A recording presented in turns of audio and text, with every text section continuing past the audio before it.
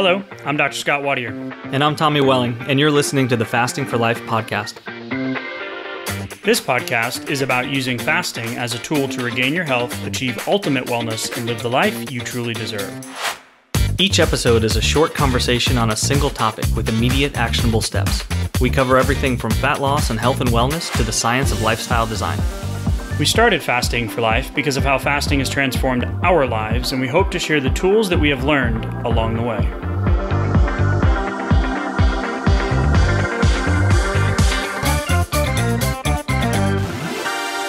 Hey everyone, welcome to the Fasting for Life podcast. My name is Dr. Scott Wadier. I am here, as always, with my good friend and colleague, Tommy Welling. Good morning to you, sir. Morning, Scott. How are you?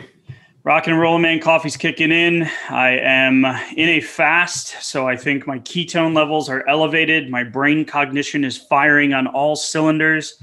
I feel good. And that's exactly what we're going to talk about with a really cool article that we found in regards to ketones and brain metabolism and neurodegenerative diseases and all this fun stuff. So I'm super excited. Yeah, me too. We get a lot of questions about this. How to test ketones? When do you normally test? What do you guys recommend? And do I need to test? Yeah, and what are some of the benefits of fasting outside of just weight loss? So I think this is a great article and a great subject. Kind of covers all those things.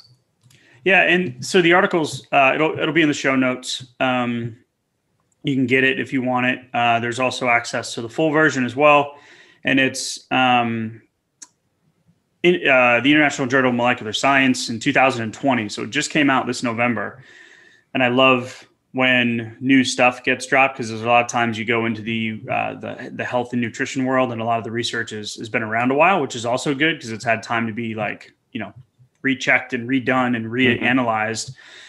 And there's a big meta-analysis that came out on autophagy and immune function, which is obviously a hot topic this year in 2020. But I really like this one. It's the effects of ketone bodies on brain metabolism and function in neurodegenerative diseases. And, when we're looking at people that, and you and I as well, when we came to the fasting lifestyle or the insulin-friendly lifestyle, which is, insulin is the hormone that controls whether or not your body's going to burn or store fat. And we had failed multiple times in the low and slow, eat less, move more, macros, calories, all those different things. We had a cool message from someone that just joined up in the challenge and that we're in right now. And she said, I've tried, she literally listed every single one of those things that you can buy and try, right? Like Jenny Craig and Weight Watchers and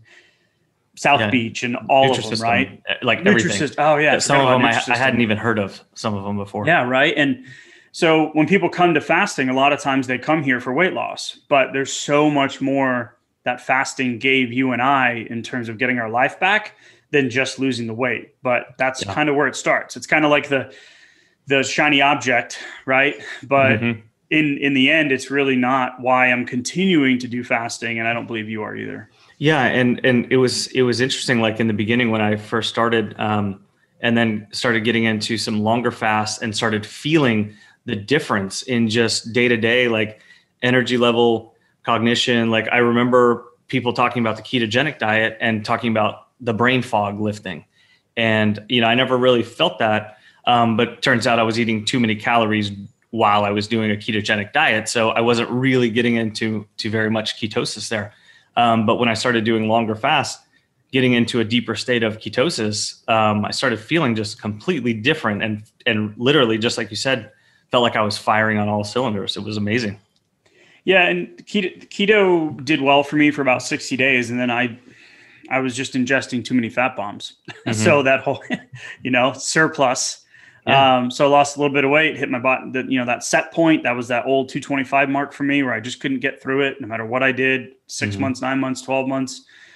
And I got frustrated. So when you get frustrated, what happens? Well, you go back to doing the things and trying something else, or you move the goalpost, or you put a different plan in place. And, really after about 6 months of success on keto and then 6 months of stalled non-success is when, fasting came in to the picture. and, looking at the research and the obesity code and all that different types of stuff. So one of the biggest questions is, well, do I really need to test my ketones? Do I really need to have a Keto-Mojo, which is our favorite monitor? It's the most user-friendly. It's got great support. It's got a great website. We'll put a link in the show notes if you want to look into it. You can do blood sugar and ketones. But people always ask, like, do I need to do that? And the short answer is no, you don't.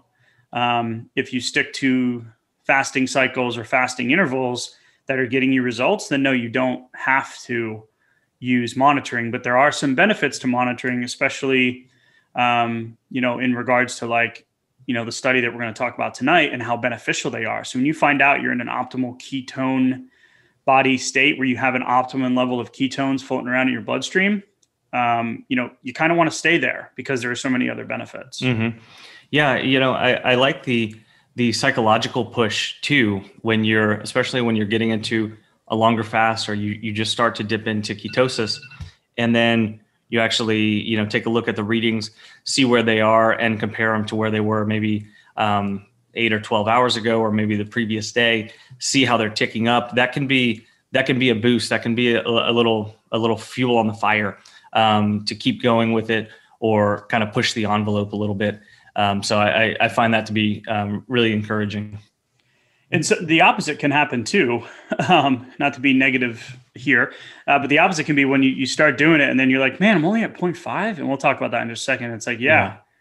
Well, why? I've been fasting for 2 days. Well, okay, you must have a lot of stored glucose.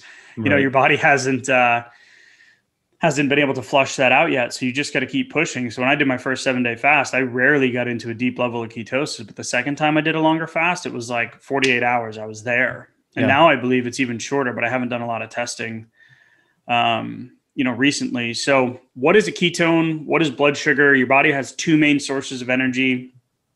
Glucose is one, and then ketone bodies is another. And it's a ketone group. It's produced by the liver from fatty acids during periods of low food intake, low carbohydrate intake, or it can even happen during prolonged intense exercise, meaning like endurance type stuff, when you hit a point where your body's used all of its short-term glycogen stores from the muscles and the liver, and it's then going to switch to ketones for its fuel supply. And there's a great benefit for ketones, even to the point where there's an MLM company out there that is massive, and it's all based on exogenous ketones, which isn't true ketosis, but it does put you into a short-term state of having an abundance of this energy supply, which gives people more energy, gives people more focus.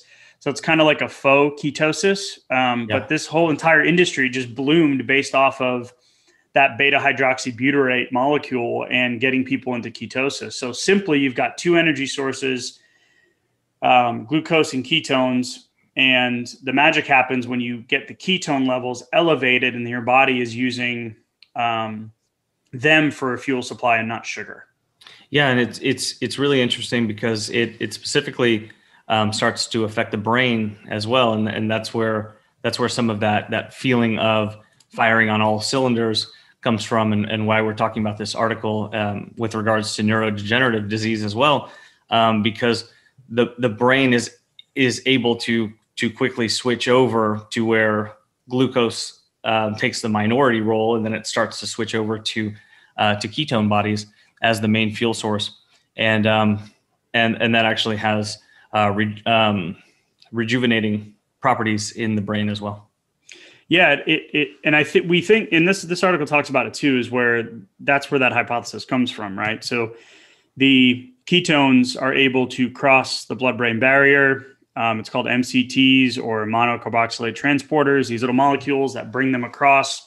Mm-hmm. And then I know for me, when I get past the 24-hour mark up until about the 40-hour mark, and then when I get past the 48-hour mark, typically I feel that like brain fog lift. Yeah. Right. And I just feel clearer. And that's a similar concept to those exogenous ketones that we talked about. So ideally, what you want to do is get your body into a state where it can produce ketones just like it can create sugar if it needs it.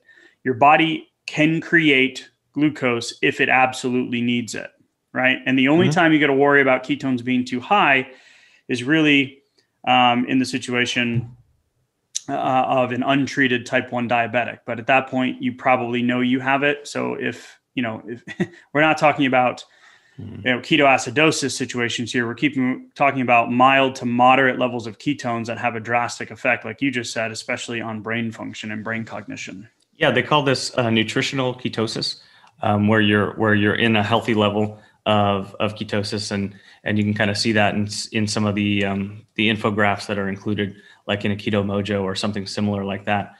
So staying in that range is going to be important, because it's showing you that your body is basically getting into a fat burning state, because if you have pounds to lose and that's why you're fasting, well, the fat burning doesn't start to happen until the ketone levels start to tick up.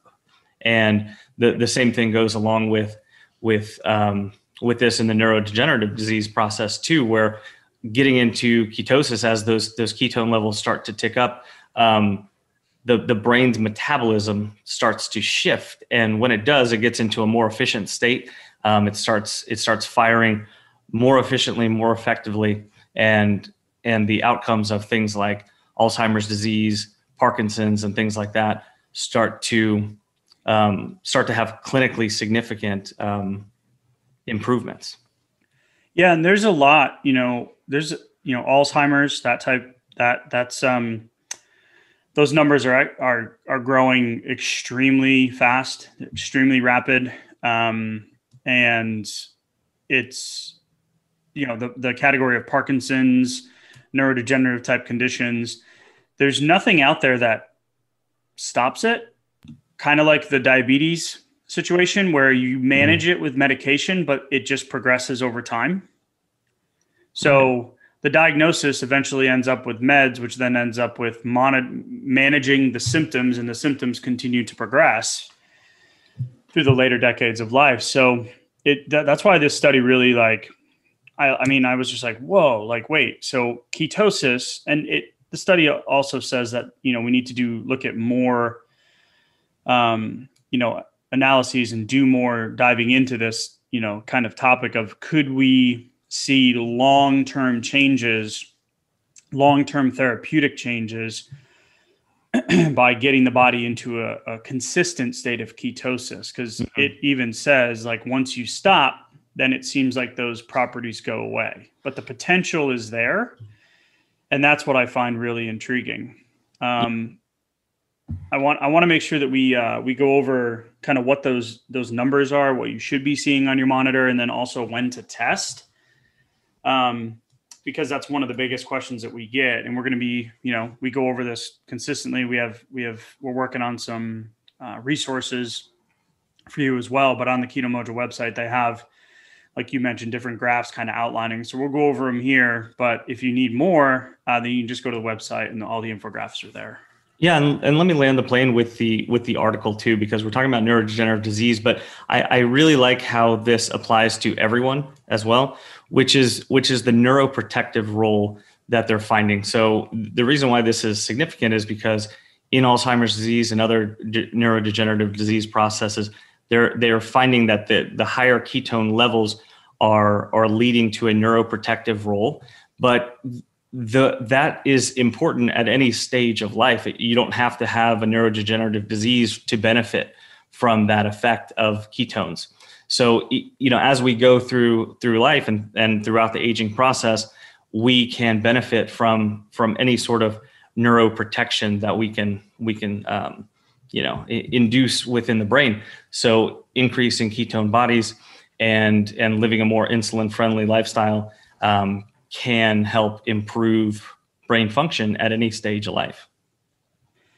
Yeah, and I one reason, in the conclusion of the article too, I don't think I did a good job explaining what I was trying to just a minute ago. So thank you for going back to it. Cause I was like, not sure I got that out right. Was, some of the studies that are out there found correlations between ketone bodies and cognitive improvements. We've mentioned that. And that's implying that the treatments which significantly elevate ketone body levels could be more beneficial. But that's the part that still needs to be explored more in terms of the research side of things. Mm-hmm. The neuroprotective effect is, well, if this is beneficial short term, then using fasting to get ourselves into these 18 to 24 to 48 hour cycles of ketosis is going to be neuroprotective in the long run. That's the correlation or the connecting point that I was trying to make, which you did a much more eloquent job of doing.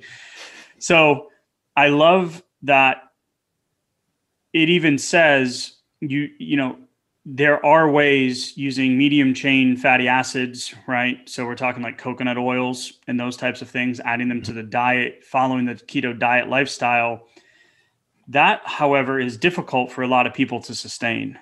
So what is the easiest way to get this neuroprotective effect? Fasting. Right. And that's the part that I love, where I'm like, oh, cool. Well, I can get there faster. I don't have to worry about 80% fat in my diet, which for me didn't work long-term because fat bombs are really good and they're really hard to say no to. In our previous episode, we talked about willpower, right? And the mythical creature of willpower and how it has a limit, or it has a finite amount. Right. Won't power. So yeah, right. Yeah. The won't power. So I just love that, the easiest way and, just for us is, okay, well, let's start some fasting. And what does that look like? How do you get into ketosis? What are those levels?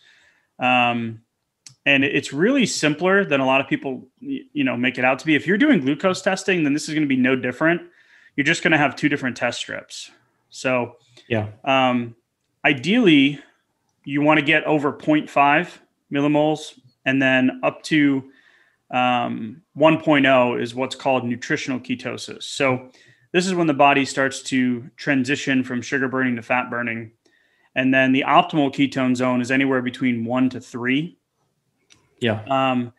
And that can take a little bit of time and some consistency with fasting, and consistency keeping your carbs low, and consistency in sleeping, and all of those different types of things to get there. But usually most people can get there, within a couple of weeks of doing 24 to 48 hour fasts. Yeah. Yeah. And if you're new to fasting and you kind of jump in and do a longer fast, you might see some higher numbers after a couple of days. It's going to depend on, like you said, how full are your glycogen stores? How large of a body, do you have? And also how insulin resistant are you at that point? Your higher level of insulin resistance is going to keep those ketone levels from getting very high, at least at the beginning, until that insulin sensitivity comes back, which can happen relatively quickly, especially if you're doing longer fasts at the beginning. So we want to be looking for those numbers, 0.5 all the way up to 3.0. When we're talking about therapeutic zones, which, are higher levels of ketosis, there's some treatment protocols out there for specific types of diseases. There's a couple in the cancer family where you go under like severe ketosis, like you are 95% fat, like 5% carb, and you're monitoring your blood and you're looking at different ways for the ketones to be therapeutic for those conditions. Way above my pay grade. I just know they exist. So therapeutic ketosis is like 3 higher. And what I love about Keto-Mojo and the monitor is they have this new metric called a GKI. I don't want to get into it, but it really kind of almost indicates your metabolic flexibility. And some people out there might not like that term. It's not my favorite either, but being metabolically flexible, meaning like how well is your body functioning overall? How well is your body healing? And being able to get in and out of ketosis, or being fat adapted. There's all these different terms that can mean it. Really is an individual thing. And that's why like setting some parameters on when to test, which is really simple to do, can create your own like I know how to manage my weight loss journey. I know how to manage my health journey just by looking at your ketone levels. Yeah, and as far as the actual levels that you're looking for, when you it can be surprising to a lot of people that it takes a little while for those numbers to start ticking up, especially if they're in the middle of a longer fast. We hear that a lot too. Like, I'm only seeing a 0.5 or a 0.7, and I've been fasting for 48 hours. And so that can be a little surprising to some people, but so don't get discouraged, especially if you're just getting started. Even if you're at a 0.5, your body's starting to burn some fat. Yep. And just keep going with it, and you'll likely see those numbers improve over time too.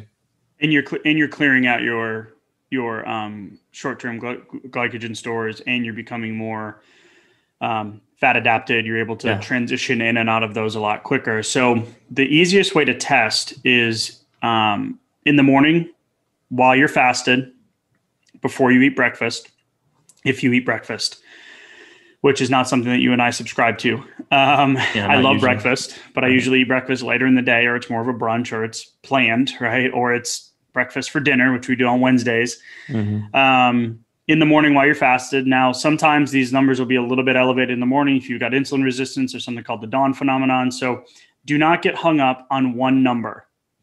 Look at least a 2 to 4 week trend. Like, it's just like going into the doctor with white coat syndrome. You have high blood pressure that one day, yet you take your blood pressure at home and it's great every morning. Mm-hmm. Right? Like, that's like a snapshot instead of like the entire movie reel. Like, we want to look at not getting hung up on one number, but we want to look at consistent testing over 2 to 4 weeks. Will give you an idea of where you're at and what you can expect and what you need to do to get into ketosis. Yeah, and if you're doing shorter fasts, less than 24 hours, then definitely take a reading before you actually eat. Like, wait as long as possible before you eat, and take a reading then. And especially if you're just getting started, probably do at least 2 or 3 readings each day, so you can kind of see and get a feel for how it can move, especially during those shorter fasts. Right. That's perfect. So test in the morning. I would say for about a week to 2 weeks, you'll get a good handle on it, right? Test in the morning, mm-hmm. Test before you eat, whenever it is you're going to break your fast. Test 2 to 3 hours after you eat as well. And what that's going to indicate is where your insulin is trending with your blood sugar post-eating. How much resistance do you have? How that meal has an effect on you as an individual. So the basic outline would be give it at least a week, get some data, 2 weeks probably testing 2 to 3 times a day in the morning in a fasted state before you eat, before you break your fast, and then 2 to 3 hours after. And that'll give you a good framework after a couple of weeks of kind of where you're at and what your numbers should look like. The cool thing is you can actually test for food sensitivities before eating. Like, some people have done this with coffee. And we had a message that came in recently where it was like, hey, coffee seems to kick me out, spike my blood sugar. I was like, okay, well, here's what you do. I said, what are you doing? They told me. I said, okay, well, test before, test 60 minutes after, and then 3 hours after. And come to find out, they had a short spike, but then it returned to normal probably within, I don't remember the exact numbers, but it was within that 60-minute and 3 hour mark, it returned to normal. Okay. So if that's you, for instance, I love the ability to have this tool. Now we're talking probably like level 2 or level 3 here, right? Mm-hmm. So if you're just beginning, do what we just said. But here you can actually like test how sensitive you are to carbs. You can test how sensitive you are to your favorite pizza. I'm using the really indulgent examples here. Yeah. But you can also test how sensitive your body is to fat and carbs together. So there's a lot of information you can get just by using a ketone and a Keto-Mojo or a ketone or a blood glucose monitor, just by the timing. So if you want more information on that, then go ahead and go to the Keto-Mojo website. You can go to the testing center, and there's actually an entire like 1-page PDF or 1-page outline of how to test for food sensitivities. But again, if you're just starting, keep it simple. Yeah, absolutely. Keep it simple. If you're starting to feel those, the brain fog lifting, you're starting to feel like you're firing on all cylinders, it's likely that your ketones are ticking up. So it's kind of cool, especially if you're just getting started with monitoring, to actually see how that correlates and see the number tick up, so you can put that together with the feeling, and then you can use that as a framework. As you keep going, you'll probably feel the need to test less over time, because you start to understand how that feels. Love it. If you have more questions, feel free to reach out. Keep it simple in the beginning. Remember, I love this article and why we brought it up, because there's benefits to having ketones. There's benefits to getting into ketosis outside of just losing weight. Increased cognition, increased memory, increased speech and language, which was cool stuff from the study that we didn't really go into. But don't get overwhelmed by it. Don't get hooked on one number. Don't get discouraged if you're starting and it's weird and you're like, I don't know if I'm doing this right. Do it for a few weeks, and it will give you a lot of information, and it will also keep you going when, if you're doing a longer fast and you're like, man, I just got into ketosis. You know what? I'm going to push that meal till tomorrow. And I love that application of it as well. So I think for an action step here would be, if you're not testing, then I'd go check it out, see if it's something you want to do. If you are testing and you're not really getting where you want to go, shoot us a message, ask us a question, but also try to apply the consistent testing schedule. And then you're going to have a couple weeks at least of data to look at and be like, okay, what's really going on here? When do I feel the best? When are my numbers the best? And it should give you some good tools to be able to keep moving forward. Yeah, absolutely. And if it's still not feeling predictable, then get a little more stable with your fasting schedule with it too, because dipping in and out of ketosis and changing the fasting intervals that you're using will affect those numbers as well. So as much as you can stabilize things, you'll see more consistent results too. Sounds great. All right, Tommy. Thank you, sir. And we will talk again on the next episode. Thank you. Bye. So you've heard today's episode, and you may be wondering, where do I start? Head on over to thefastingforlife.com and sign up for our newsletter, where you'll receive fasting tips and strategies to maximize results and fit fasting into your day-to-day life. While you're there, download your free Fast Start guide to get started today. Don't forget to subscribe on iTunes, Spotify, or wherever you get your podcasts. Make sure to leave us a 5-star review, and we'll be back next week with another episode of Fasting for Life.